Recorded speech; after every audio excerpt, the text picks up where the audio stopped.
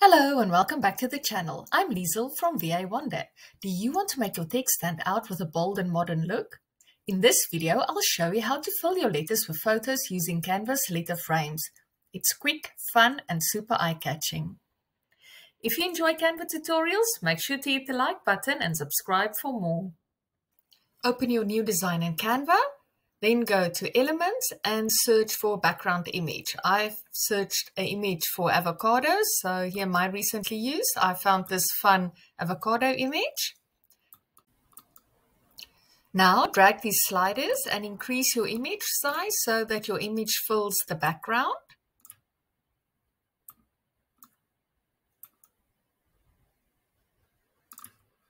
When you're happy with the image, make sure that you drag these sliders in right to the edges of your canvas. This is a very important step.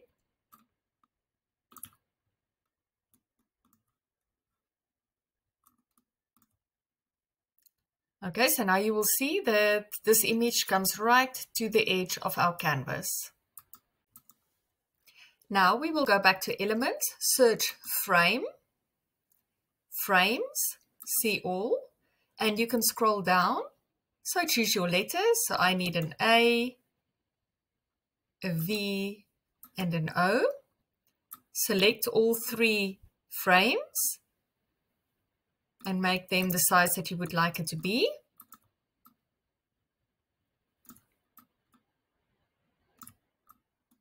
Now I'm just going to make sure that they are in fact the size that I want. I see the V is a little bit bigger, so bring it in line with the A. We will do the same with the O.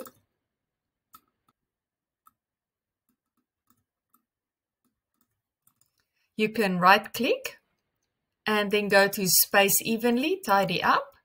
And Canva will help you to tidy up your letters a little bit. You might want to space it even a little bit better. So just play around until this is correct, because after this you won't be able to move it again. Now select your three letters. Duplicate them by clicking on this little button. Click Group to make a group of it and just move it to the top for now, because we are going to use these to create a little shadow later on. Now it's time to fill in our letters. The next step we are going to repeat 3 times. So click on your background image, right click, duplicate, and make sure that you put this image exactly on top of the other one. Okay, then right click again and go to Layers, Show Layers. So we are going to work with the layers. Okay, so move this top layer underneath the A.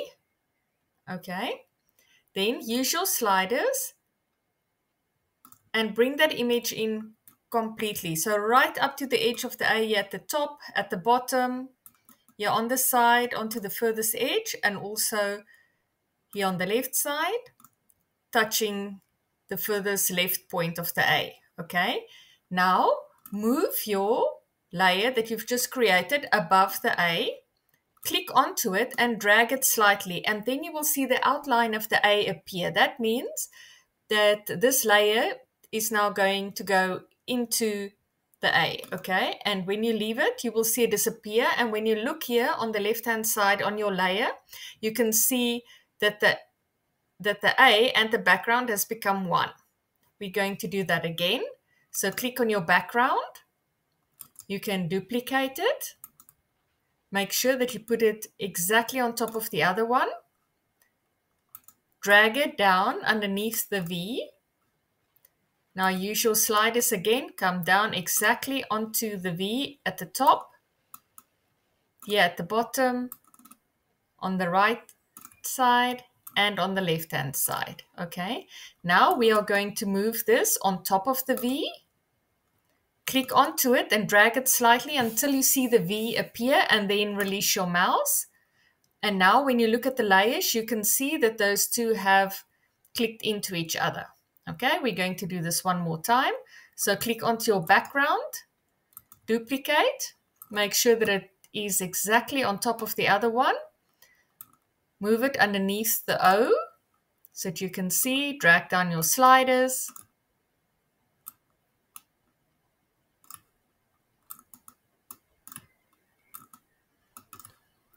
Move that image above the O, click onto it, drag it slightly until you can see the outlines and release. Okay, so now we are going to go back to our background image. We're going to click on transparency. You can bring the transparency down as much as you like. And then you can see here your Avo layers is appearing. If we take it away completely, let me just move it.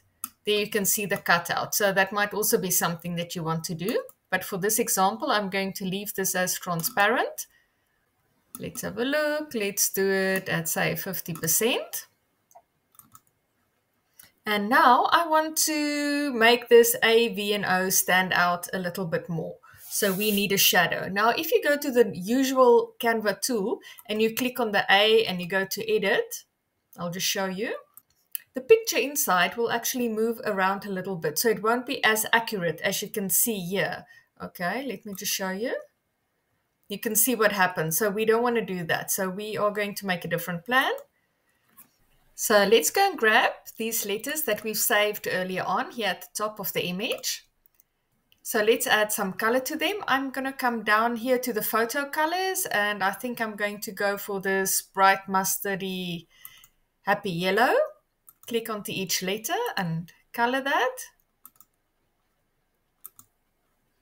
So now I'm going to bring this group down and just place it below your original Avo letters that you've created. So a little bit below and a little bit to the right, or wherever you want your shadow to be placed.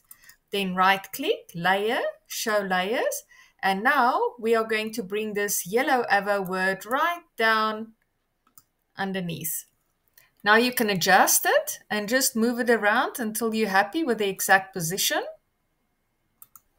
Okay, I think that looks pretty good, but I want to do one more step to make this word stand out even more. So I'm going to click on the A.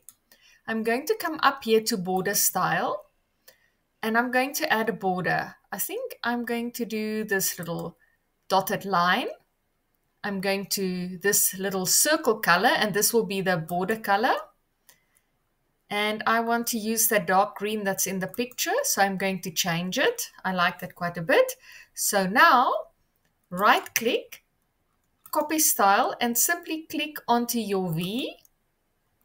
Right click, copy style, and click onto your O. And this is the final result. If you've loved this quick Canva tutorial, hit like and subscribe for more how-to tutorials. Let me know in the comments, what word would you try next? Great, you're still here, so maybe you want to watch another video. In that case, I will suggest this video, how to use the clipping mask in Canva. Thank you so much for watching and see you next time. Bye-bye.